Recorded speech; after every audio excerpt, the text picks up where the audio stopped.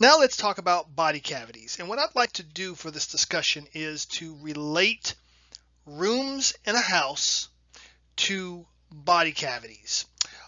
Here I'm going to use an analogy, and I'm big on using analogies because it allows you to relate what you know to what you don't know, or to a new concept, which I think is a very effective way to learn new material. So everyone's familiar with rooms, right? Whether you live in an apartment or a condo or a house, your house is divided into spaces, and we call these spaces rooms. Now, why do we have different rooms? Well, we have different rooms because what occurs in the activities that occur in one space aren't necessarily appropriate for what occurs in another space. So, for example, there are certain things we do in the bedroom and we do in the bathroom that we don't necessarily want to do, say, in the kitchen. We wouldn't want our toilet sitting beside our range, for example. In a similar manner, we have our body divided into different spaces, and we call these spaces cavities. Now let's look a little more closely at these cavities. We have two basic cavities of the body. We have the dorsal body cavities, which are located here on the dorsal side, shown here in sort of a gold color. Our dorsal body cavity houses our central nervous system. Central nervous system consists of the brain, which is housed in the cranial cavity, and the spinal cord, which is housed in the spinal cavity. Note that our entire dorsal body cavity is enclosed in bone.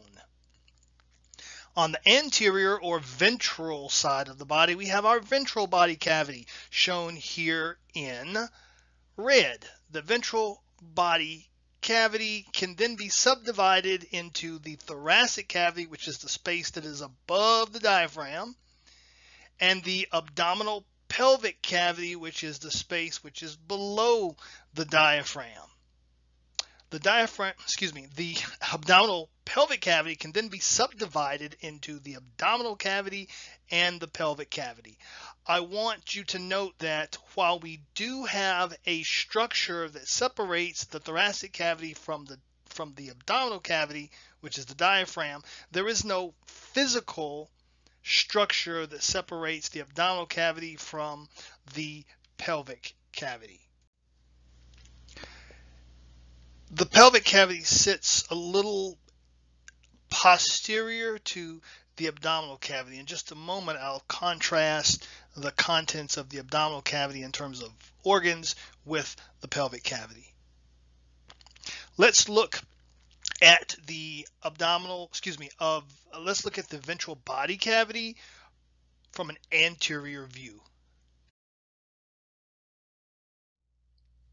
Not intentionally trying to make things more complicated, but the thoracic cavity can be subdivided into smaller cavities.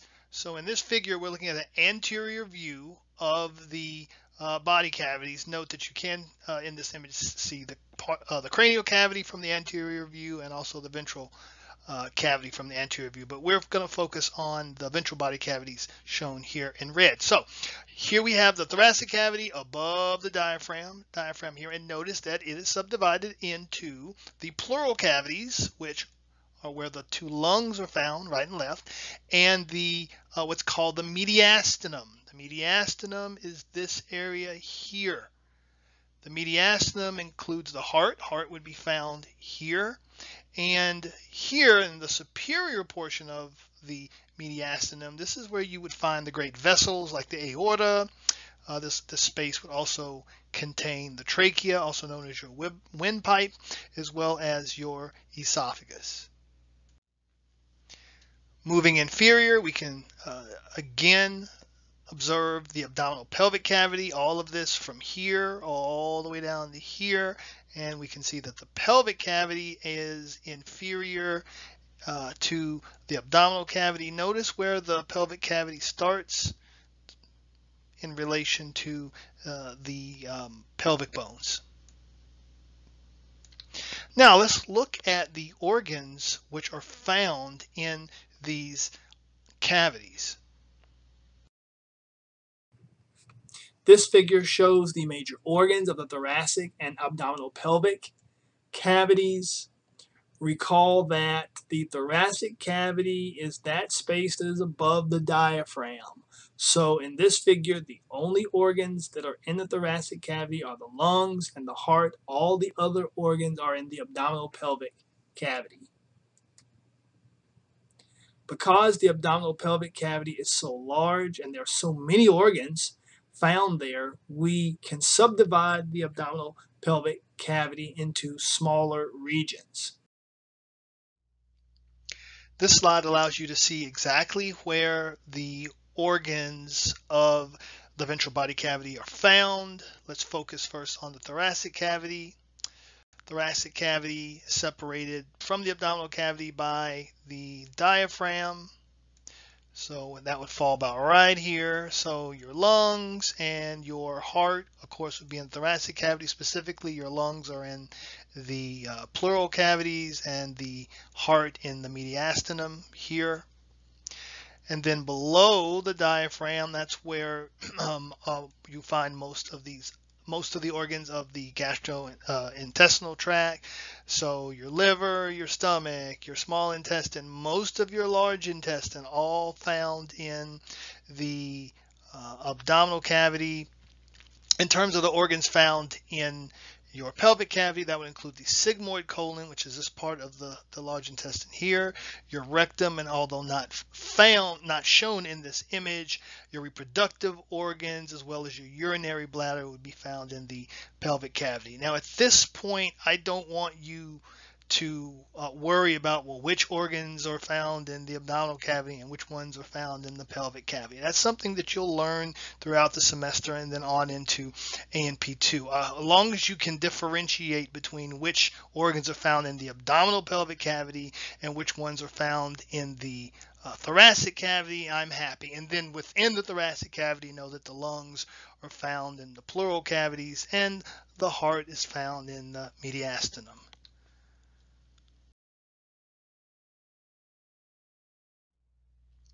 The entire ventral body cavity and those cavities within the ventral body cavity are lined with thin layers of cells, which are called serous membranes. In this figure, notice we have serous membranes lining the pleural cavity as well as serous membranes lining the mediastinum. We'll talk about the specific names of these membranes in just a moment. These membranes consist of two layers.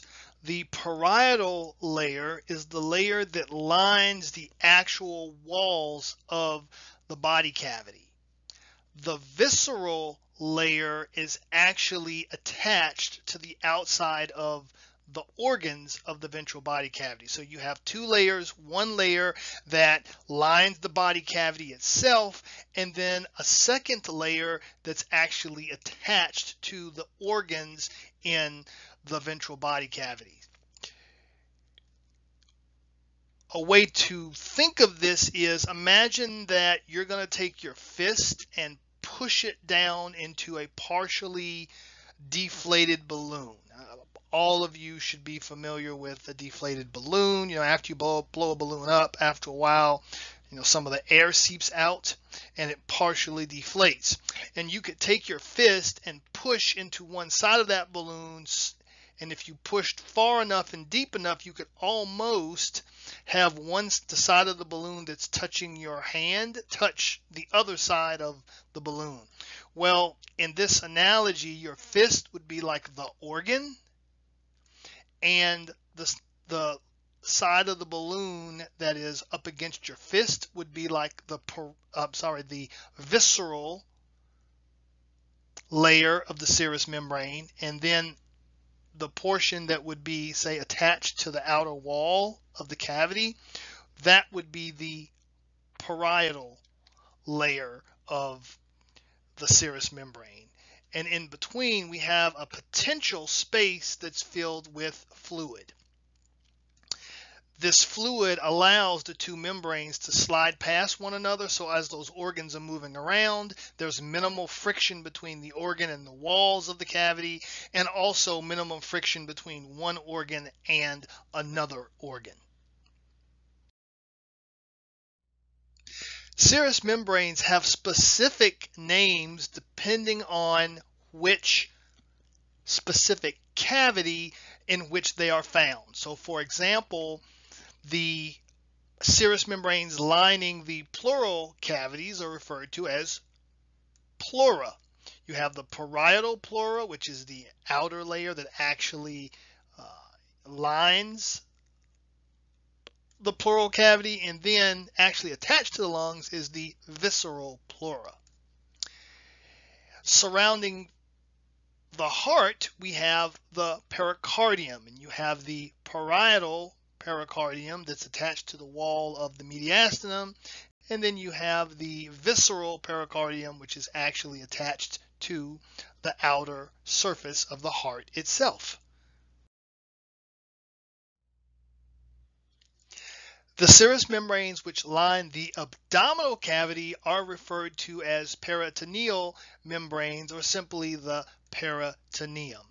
The parietal peritoneum lines the abdominal cavity, and the visceral peritoneum is actually the layer that's attached to the organs. So attached to the liver, attached to the small intestine, the stomach, large intestine, etc. There are also membranes that line the dorsal body cavity. These are called meninges.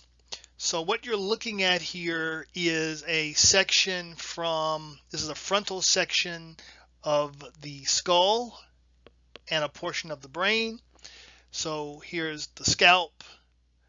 Below the scalp we have the skull, and below the skull, surrounding the brain, are the meninges. Now later on you'll learn these meninges have several layers: the dura mater, arachnoid mater, and pia mater. At this point, don't worry about those, just know that they're collectively referred to as the meninges, and they line the dorsal body cavity and surround the organs found in the dorsal body cavity.